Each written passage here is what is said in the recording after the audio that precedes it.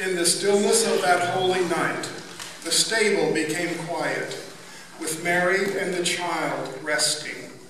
It was a time for them to reflect on all that had happened. It was a quiet celebration of thanks for the dawn of a new life, a new beginning, God's promise fulfilled.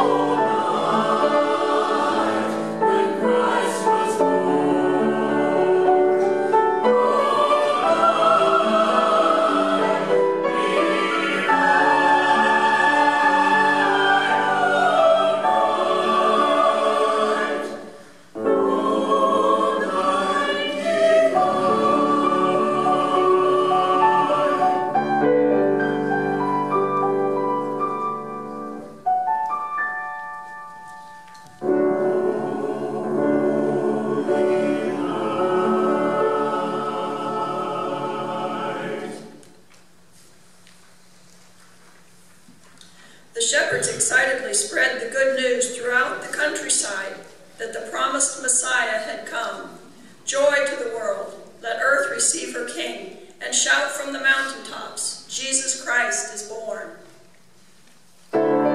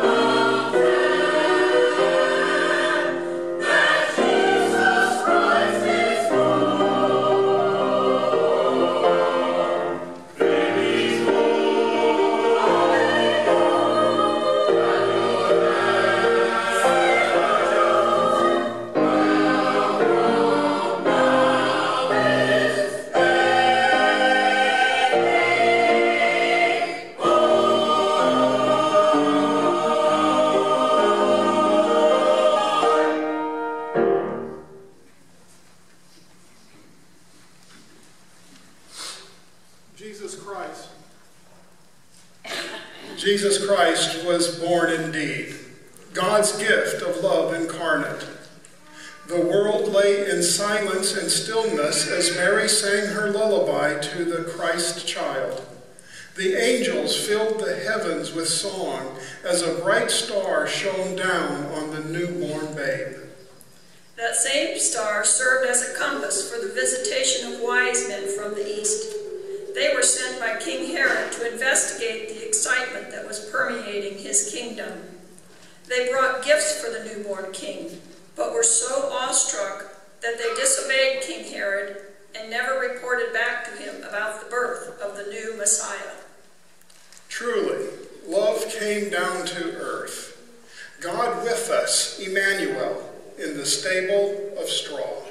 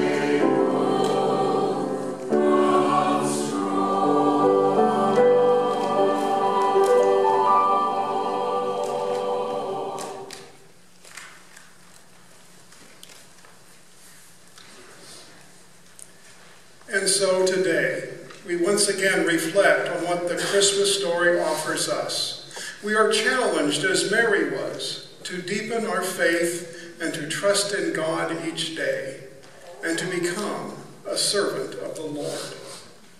We are required, as the shepherds were, to overcome our fears and rejoice in the birth of Christ as our Savior, and to spread the good news of the redeeming grace of Jesus Christ throughout the world.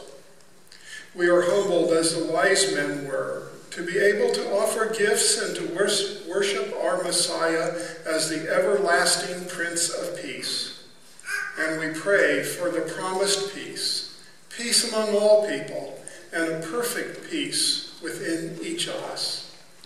We celebrate Christmas as a new birth, a new beginning, a new dawn of redeeming grace, a new faith, a new promise, a new peace.